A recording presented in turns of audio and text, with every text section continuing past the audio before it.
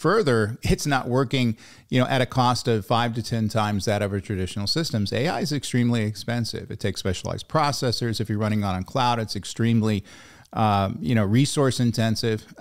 That's all fine if you're able to solve a particular business problem where those resource expenditures will be able to pay for themselves. But what's happening now? They're just using technology for technology's sake. And that never ends well. That seems to be a common problem. We seem to come back to about every, 5 to 10 years. And we're seeing it right now in a big way. And in my big bugaboo, the reliance on technical success metrics instead of business impact causes misaligned priorities and disappointing results.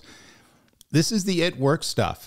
In other words, auditing projects, I look at this and I say, okay, are you using an agentic-based framework, to solve an inventory depletion problem or a supply chain integration problem?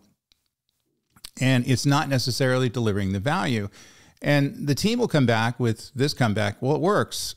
Okay, I get it. It works. You can make anything work with enough time and money, but is it optimized to return business value? Is it finding a particular use case where the AI systems are going to generate revenue for the company, going to generate value for the company?